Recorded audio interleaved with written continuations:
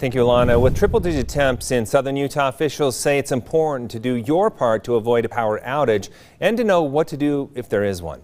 ABC4 Southern Utah correspondent Jordan Verdadero explains. It's as simple as turning up your air conditioning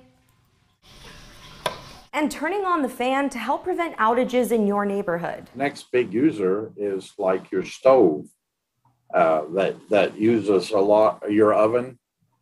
Those things create a lot of heat. With high temperatures and wildfire danger here, energy officials say it's important residents take proactive steps to prevent power from shutting down. Colin Jack of Dixie Power says adding insulation into your ceiling could make all the difference. Make sure you get a reputable insulation contractor to come look in your ceiling, and get a reputable AC guy to look at your air conditioner. Some of the older air conditioners use a lot of power for not a lot of cooling. In the event of a power outage, it's important to have batteries and flashlights.